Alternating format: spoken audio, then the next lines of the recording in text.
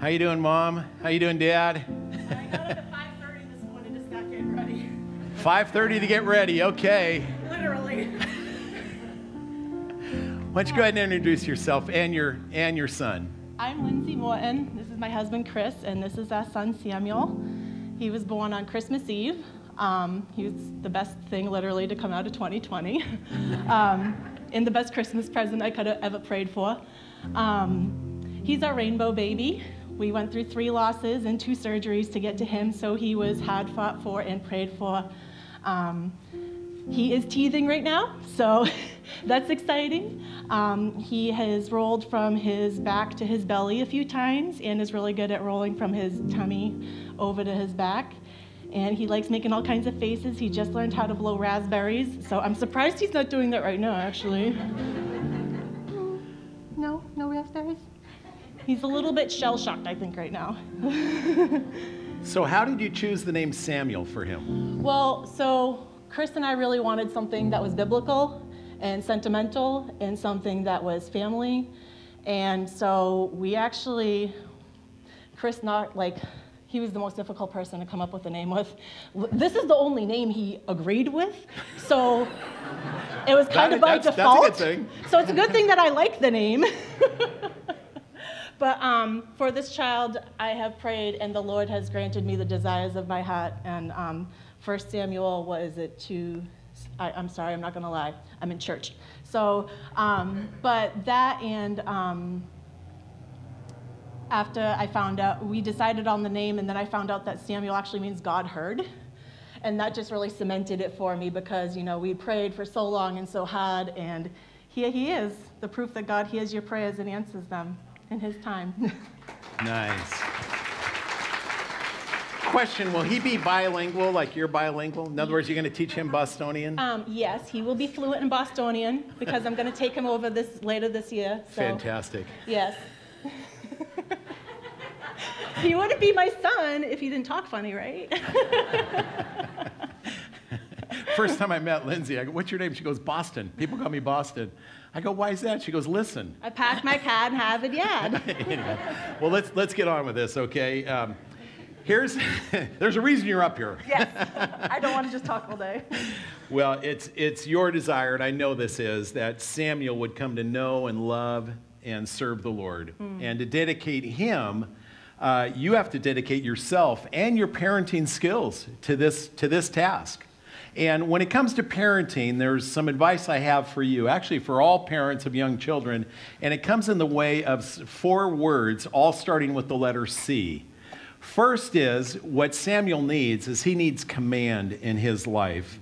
He needs to know that authority is good and necessary, and as his parents, that's what you need to teach him, especially at this young age. He is 100% dependent on you. And the day will come when he will be 100% dependent on God.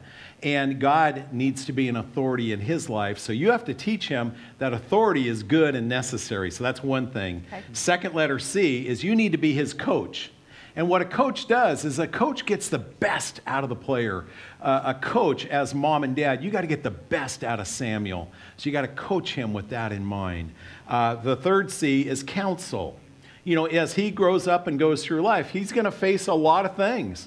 And he's going to have a lot of questions. There's going to be a lot of situation he gets in. And there's going to be people that he will go to get wisdom. You want to make sure you're in the front seat on that, that he comes to you and he's comfortable coming to you for counsel for what he's facing. That's where I think God would desire, go to the parents. And then third is you need to be his cheerleader. And that cheerleading part, the others may disappear over time as he grows into maturity, but you will always be his cheerleader for life. Amen. That's what you're taking on. So to dedicate simply means to set aside or to commit for a sacred purpose. And so I've got a couple questions for you guys. First, Chris and Lindsay, do you declare your desire to dedicate yourselves both to Samuel and to the Lord and his purposes? Absolutely. Okay. And do you promise by God's help to provide Samuel a Christian home of grace and truth where he may grow in the knowledge and fear of the Lord? Yes. Absolutely. Okay. And do you agree to model by your actions what it looks like to love and serve the Lord, By your words, teach the Bible, engage in spiritual discussions, pray together often, and remain involved in the local church. Yes, I do. Amen. Well, my charge to you this day comes out of two passages in the scriptures. Deuteronomy chapter 6, verse 5 and 7 says, love the Lord your God with all your heart, with all your soul, with all your strength. These commandments that I give you today are to be on your hearts. Impress them on your children. And then Psalm 78, verse 4 to 7 says this, tell the next generation the praiseworthy deeds of the Lord, his power and the wonders he has done. He decreed statutes for Jacob and established the law in Israel, which he commanded our ancestors to teach their children, so the next generation would know them, even the children yet to be born, and they would in turn tell their children. Then they would put their trust in God and would not forget his deeds, but would keep his commands. You got a noble task in front of you. Amen. You're equipped for it. We want to do everything we can to support and help you. Thank you. We are your family. Amen. Let's pray for them. Thank God for that, yeah. Could you just extend a hand out to Chris and Lindsay? Father God, I pray for this young couple here, Chris and Lindsay. God, what they desire is a noble thing for their son Samuel. Thank you for giving Samuel to them. Thank you that you've placed Samuel in a godly family, Lord.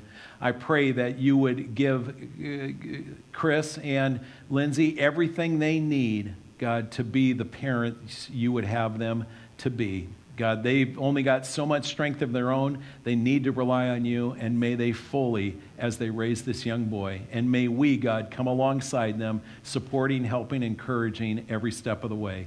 This we pray in Jesus' name. Amen. Amen. Okay. Thank you so much. You're welcome. Oh, Oh. can I get just one real quick? We can do this. Yeah. Thank you. We're good. Okay.